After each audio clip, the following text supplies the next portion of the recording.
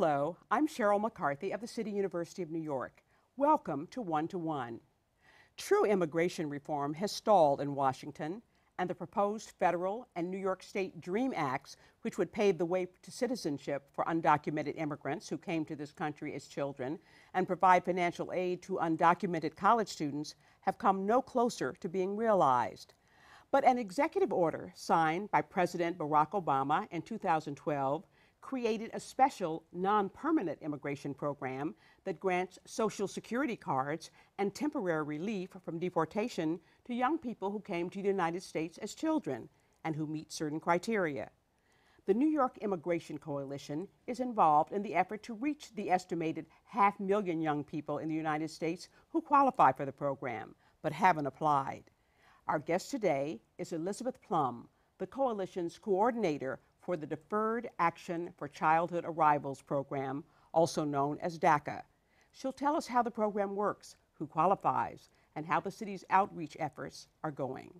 Welcome. Thank you. Why don't you tell us a little something about the New York Immigration Coalition first? Of course. The New York Immigration Coalition is a policy and advocacy umbrella organization for about 200 groups in New York City and state. We work on policy and recommending policy and then advocating for those policies in the realms of education, health. We also work on critical integration initiatives and civic engagement initiatives. So that's integrating and engaging both undocumented immigrants in New York City and state, but then also engaging them in our civic process once they do become citizens. Okay. So tell us about DACA. What it is, what it does. Of course. So as you just said, DACA is a special non-permanent immigration program. It very much came to be because, as you also said, the federal DREAM Act had stalled. And this was a way for President Obama to say and understand that there is a very needing population of young kids and young adults who deserve something in the time that we wait for the federal players to get their act together. You said it. So it is for individuals who came to the United States before they were 15. You have to have met certain age requirements at the time, certain schooling requirements. And if you meet those criteria, which we can go into more detail if you'd like, you can then get a work permit, temporary relief from deportation.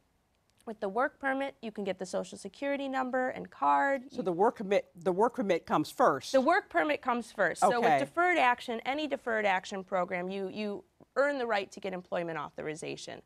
Once you have an employment authorization document, you can then request a Social Security number, and you can also get a driver's license, which is very critical for many individuals, particularly in New York State, where you have to typically have certain ID documents in place to get the driver's license. It also affords a very critical amount of normalcy in the lives of really bright, wonderful individuals who contribute so much to our society. Mm-hmm.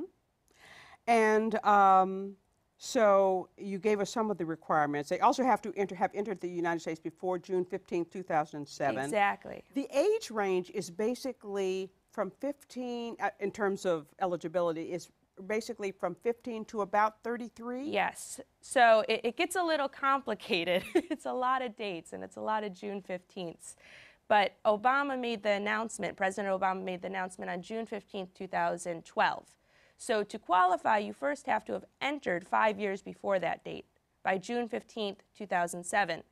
You had to have been 15 years or younger when you entered the United States, so you couldn't have already turned 16. And on the date that President Obama announced it, on June 15, 2012, you had to be under the age of 31, so okay. 30 years or younger. Okay. So that means that your date of birth would be after June 15, 1981. Okay. So if you do all of that math, it basically gives us a 15 to about 33-year age range. There is one critical exception for those individuals who are already in removal proceedings or were already deported but are still here. They can qualify when they're younger than 15. Okay, okay. And that age range, I mean, most people, when they think of DACA or, anything related to the DREAM Act, they think of little children, or college kids. Of course. So it's important to know that it applies to a lot more people than that. Exactly. The DACA program helps a lot more people than the DREAM Act would necessarily. The federal DREAM Act would require 2 years of college. DACA is much more expansive. I see 4 main population groups that qualify for DACA. We first have, of course, our dreamers. So those would be college students. Those would be college students, individuals who are in college, who have already graduated from college. We then have our individuals who are usually also clumped with the main dreamer population. These are individuals in the K through 12 system now who presumably will go to college. So we have those individuals. We then have the individuals who aren't in college but do have a high school diploma or its equivalent, and that's the terminal degree. And then we have one last critical population, and those are the individuals who either dropped out of school here in the United States or have no schooling here in the United States. These are individuals who wouldn't be on the radar of the DREAM Act if it passed, unless they were to take many steps. And they do qualify if they enroll in a qualifying program, such as an ESL class, such as a GED, HSE class. They can then enroll in DACA, and that's a really critical element. And it's that population, of which there are an estimated 16,000 to 18,000 in New York City. It's that population that we're trying to reach right now. Okay, okay. But there's a strong requirement that you must have either gotten an education or be getting one, or you must be currently in school, okay, is what they say. And then currently in school can have a few different interpretations. And if you're not currently in school, you can get in school and qualify for DACA. Which is a very generous element. And it's an element that you did not have to be in that schooling program when President Obama announced the program. You can enroll at any time, and then after that enroll in the DACA program. And it could be like a GED program or some kind of job training program. Exactly. And and the New York City DACA initiative, which I'm sure we'll discuss in a few moments, has many adult education, adult literacy providers who have exactly those types of classes that meet the requirements at the federal level to be a qualifying program. Okay. Now, where does one go to apply for DACA? For DACA. So if it isn't jumping ahead any, I'd love to talk a little bit about the New York City initiative, which offers a collaborative program of about 100 providers. So we have outreach providers who are going out into their communities, finding individuals who might be eligible for DACA, and then they're making simultaneous referrals to legal providers and to adult education providers, depending on what that individual needs. So we always say you have to go to a lawyer, an attorney, a Board of Immigration Appeals accredited representative to know if you're eligible. And they then fill out your paperwork, and this is all free through this New York City initiative. These are all free services, free lawyers. So you don't have to pay for a lawyer. You don't have to pay for a lawyer. And so they will not only tell you if you're eligible for DACA, but they'll also do a full legal screening to see if you might qualify for something better. There are many individuals who walk into your everyday DACA screening and find out that they're actually eligible for other benefits that would lead to a green card. So, you know, one being special immigrant juvenile status. So it's so critical and important that individuals, even if they say, if they see the DACA requirements and say, oh, well, I actually came in 2009, so I know I'm not eligible for DACA. We still say, go to the lawyer. It's free. You just have to be in the age range for this initiative. And find out, because you might be eligible for something else. And at the same time, if you're eligible for nothing, which is the unfortunate reality of most immigrants in the United States, you know that. And then you don't fall prey to a lot of the fraudulent practices and notarios who are out on the streets. We can hook you up. We can hook you up. Right, exactly. To get your papers. So where do you go? I mean, in the outreach program, where do you go to find these people? Of course. So we have 26 outreach providers in the New York City Department of Youth and Community Development Initiative. The New York Immigration Coalition coordinates those 26 outreach providers. These are groups that are already trusted and established in their communities, and they vary. They're across the board, everything from Mexican cultural organizations to financial empowerment organizations to groups that work with day laborers and restaurant workers, other groups that are quite famous as far as organizations in New York City, such as the Children's Aid Society, groups that are very much in the community. So we offer them the training and the education and an idea of what DACA is. And we say, don't reinvent the wheel. Add this on to the wonderful work that you're already doing in your community. So these groups, if they're in schools, they start talking to people at the schools about DACA, the parents of children, going to PTA meetings, going out and doing your classic street outreach, putting up posters in immigrant neighborhoods like Jackson Heights and Sunset Park. And these are groups that have the language skills to reach individuals and can break down fears in the language that a parent or an individual speaks. So the different places that individuals have gone and our outreach providers have gone have been so innovative. Working with the consulates has been really wonderful. Going there, you have at any given day in some of these Latin American consulates, you'll have 200-300 people coming through to get their basic identity documents, such as a passport. Well, while they're there waiting, which can many times be a 3-4 hour wait, why not talk to them? And we've also developed a pre-screening form. So it's a one-pager. It doesn't determine eligibility, but it allows the outreach providers to have a screening and referral tool. So they can get a basic idea of the questions they should be asking, the demographic they should be looking for, and then they can make the referral. And at the same time, we can track we can take those pre-screening forms and start to get a picture of what the population being reached looks like. Now, do we have an idea of how many people in New York City might be eligible for DACA? Definitely, about 86,000. Wow. And that who have not yet signed up? Does that include the ones who have already signed up? Well, United States Citizenship and Immigration Services, which is many of us call immigration. That's right. the division under the Department of Homeland Security that works with the DACA program. We haven't seen up-to-date statistics on how many applications have been received in about 6-7 months, so we can't really say. And then there's statewide numbers. But we can say basically, in New York State, there are 86,000. Okay. 70% of those are in the city. Okay, okay.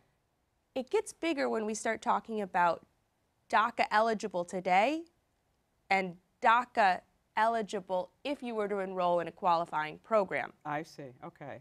So that expands the number. Okay. And so we might be looking at as many as 100,000 in the city? Exactly, Okay. exactly. We're going to take a short break. Then we'll be back with Elizabeth Plum, Outreach Coordinator for the Deferred Action for Childhood Arrivals Program at the New York Immigration Coalition.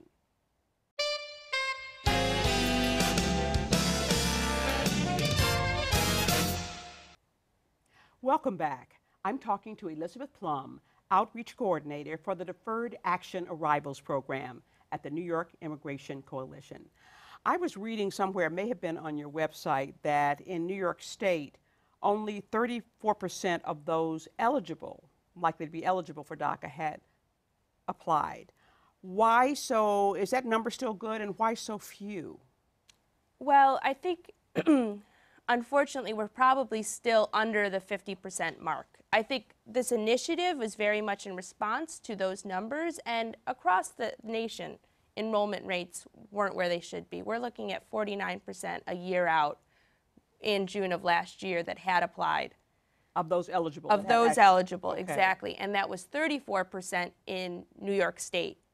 And since the majority of those individuals who are eligible are actually in New York City, it says that the majority in New York City also hadn't applied for DACA. I think it's for a few reasons. The first is that New York City, what makes it wonderful and what makes it a wonderful place for immigrants is it's so diverse. We don't have a majority at all of an immigrant population, which is very different than other cities, such as Los Angeles. You mean a majority Hispanic? Precisely. So okay. In a place like Los Angeles, you can do a wide outreach campaign in Spanish. So it might not be a majority country, but it might be a majority language spoken. New York City does not have that. And then when we look at some critical populations such as the Chinese, well, there isn't one universal Chinese language. There are so many dialects, and it really makes it difficult to do just one outreach campaign. Everyone has to be doing outreach campaigns. So that's one reason I think it was difficult to really get the word out. There are other smaller considerations, like perhaps the fact that in New York City it isn't as necessary to get a driver's license. So that's one of the main reasons why some people might apply. There also, cost was a barrier. It's expensive. It's $465 to apply. Really? Yes. And so one of the elements of the New York City DYCD initiative are that the legal providers who are funded through this initiative, actually part of their funding covers the fee that you would pay to immigration. So I think cost was a barrier. And I think a very critical barrier was the misperceptions around DACA.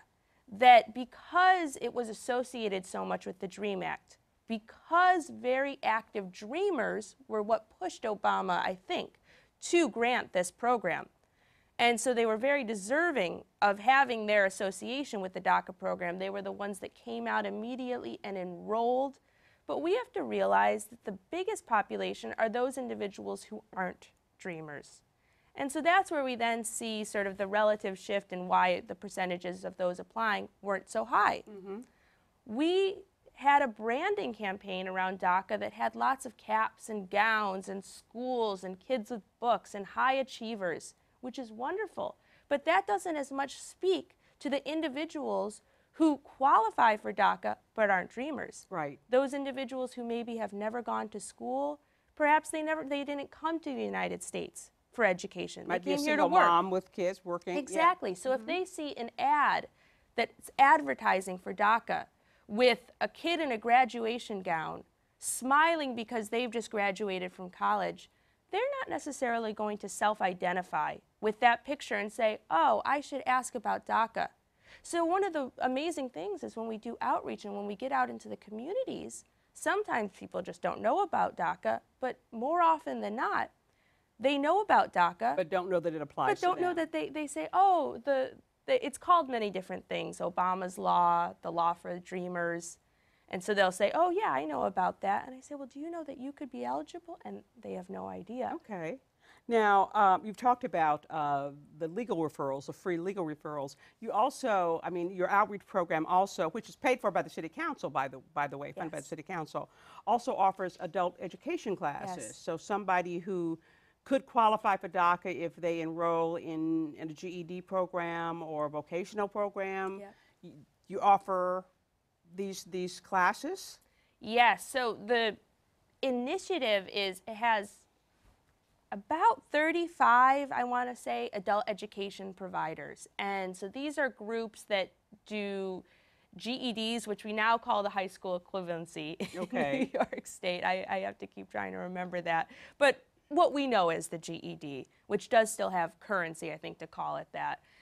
So Spanish HSE classes, GED classes, English classes. English classes can qualify because they lead to jobs and to further education.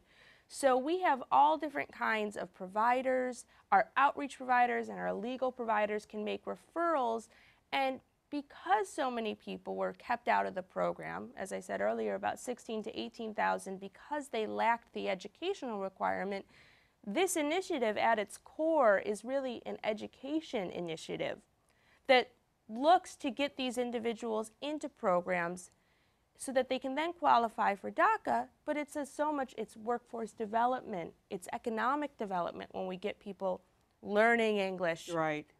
Bettering their education. Now, does one have to have completed a GED or completed an English as a second language in order to be certified under DACA? No, you just have to be enrolled in the So, program. so you enroll, for instance, and you qualify, and then what happens? Are you issued a Social Security card? No, are you issued, what happens then? Yeah, so when you get everything together and you're ready to apply, so let's take a case, perhaps someone who's never gone to school. They enroll in an English class. They then go back to the legal provider and say, okay, I'm enrolled in the English class. They get all of their proof together. You have to prove that you came into the United States in time. and that you meet all of the other requirements. The lawyer fills out your application. The lawyer, because if they're part of the DYCD initiative, they then have funds to pay for your application, so they'll write your check for you to immigration. You send it to immigration. They send you receipt notices. They then send you appointment to get your fingerprints and biometrics taken. There's a wait time of a few months, and then in the mail comes an approval notice and your work authorization document, which is a small card. And then you can take that and get a Social Security card. Then you take that and you can get a Social Security card. You take that and you can get your driver's license. You can do so many. That's sort of your critical foundational document then. And about how long does the process usually take? About 6 months right now. Okay. And if they do it through your pilot program, then they don't have to pay the $465 fee? Is it totally free? It's totally free.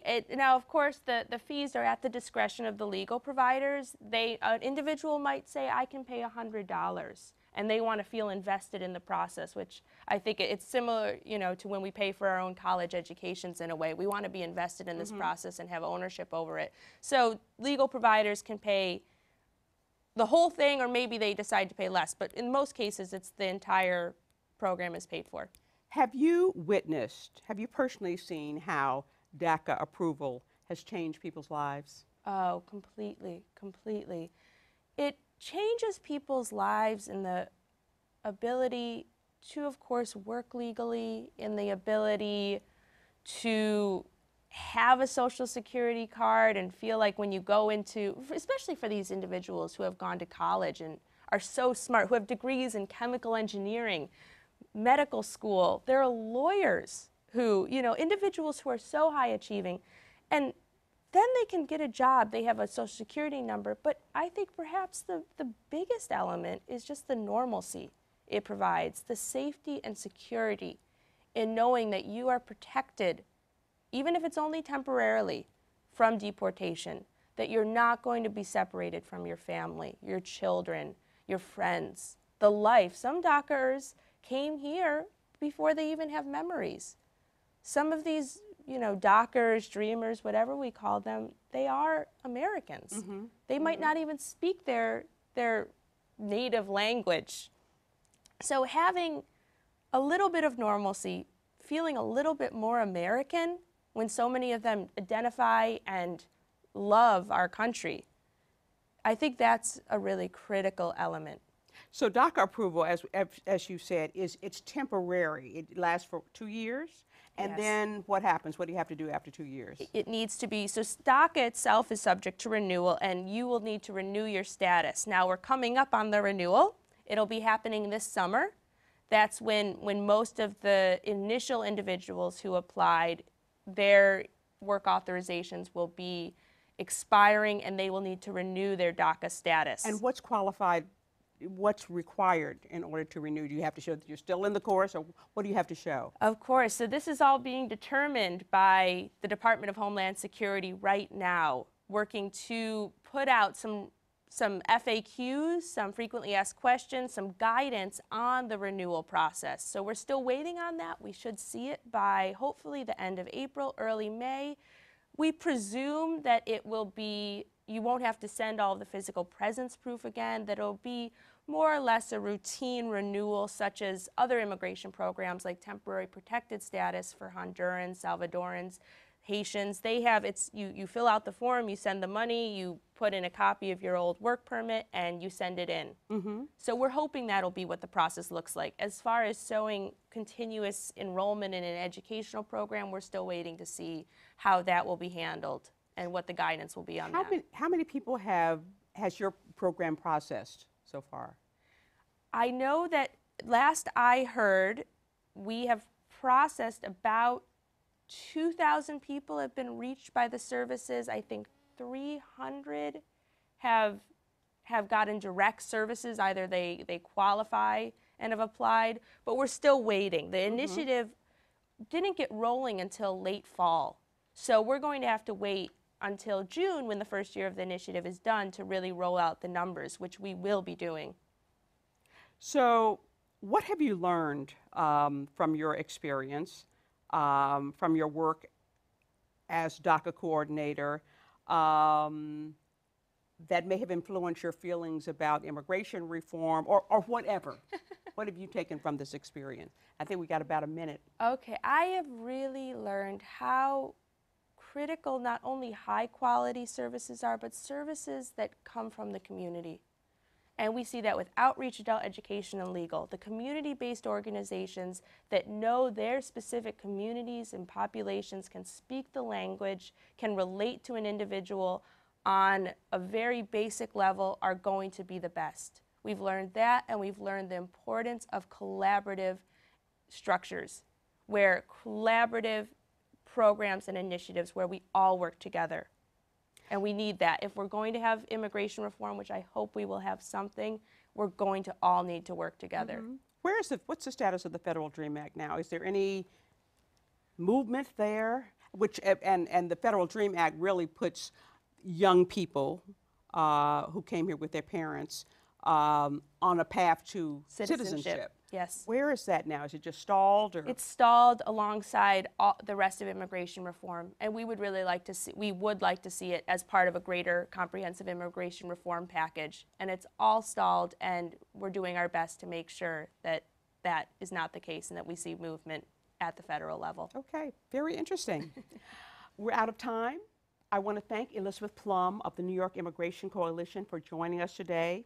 If you'd like to get more information about the Deferred Action for Childhood Arrivals program for yourself or for someone you know, you can contact the Coalition's website at nyic.org.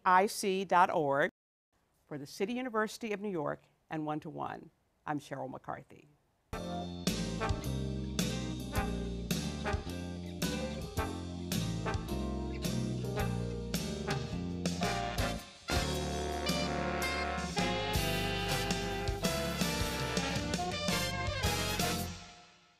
If there are any people you'd like to hear from or topics you'd like us to explore, please let us know. You can write to me at CUNY TV, 365 Fifth Avenue, New York, New York, 10016, or you can go to the website at cuny.tv and click on Contact Us. I look forward to hearing from you.